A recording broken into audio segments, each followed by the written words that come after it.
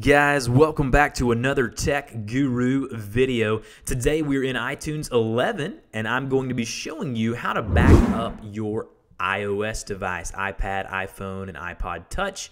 There's two ways you can back up your device. You can back it up via iCloud, which is the internet or cloud-based service offered by Apple, but again, you need to have enough storage on iCloud, which you have to purchase from Apple in order to do that. So if you want to know how to do that, I'll do a future video on iCloud. If you want to back the whole iOS device up on your computer, that way you can go back later on if you're getting a new device and come back to it, you'll need to go here. Once you've plugged your device in, you will see an option here that says backups. Now let's back ourselves up a little bit right now.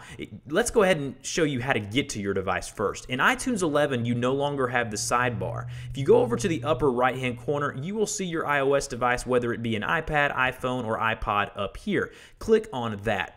Go to the Summary tab, which is up in the upper left-hand corner. Once you're there, go down to Backups and select the one that says This Computer. Click on that there. Once you do that, it will automatically back up your iOS device every time it is plugged in. Now, if you want to manually back it up, currently, like if you want to do it right now, just click on the Back Up Now button right here under Manually Backup and Restore. Not only will this back up your iOS device, but you can actually restore from a backup by clicking here and then choosing which one you want to restore it from a past backup. So again, you can do it manually here or automatically here. Once you're done, click the Sync or Apply button down here in the lower right-hand corner, and voila, you now have a backup of your iOS device.